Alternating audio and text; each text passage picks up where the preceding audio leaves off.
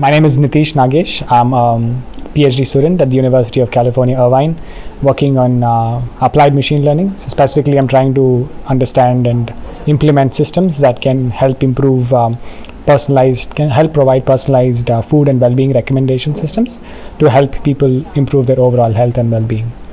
What are your thoughts about the research which is going on here?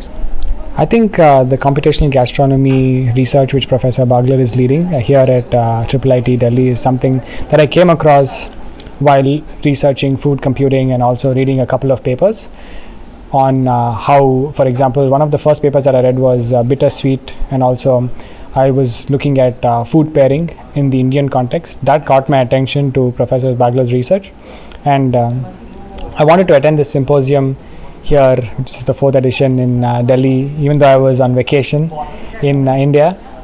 But it was worth the travel from Bangalore to Delhi to interact with a lot of people, not only with Professor Bagler and his students, but also the speakers that he had brought on with respect to chefs and culinary enthusiasts, entrepreneurs, which helped broaden my horizon.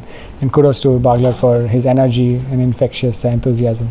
I think it's a very interesting question that I've been thinking about myself as the day progressed, and when they introduced some aspects of how computers are generating new recipes and also how they're trying to validate the recipes generated through the Turing test for chefs.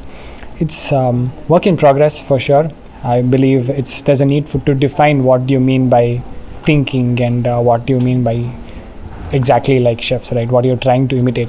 For example, there are some tools such as GPT-3 and ChatGPT which generate new recipes at a primitive level. There is a need to improve the corpus of data which machines can handle, and the human brain is very intricately evolved over a period of time, and so it's hard to remove that emotion aspect, that ethical aspect when it comes to chefs and computers thinking like chefs. I think it'll be interesting for us to be a part of this journey where we are contributing to the data. We're trying to analyze data from different perspectives and see how we can, like Professor Bagler said, co-pilot, where the app can act as a co-pilot, or as I like to call it, a buddy. How the app can act as a buddy to chefs in the future. Those are my 2 cents.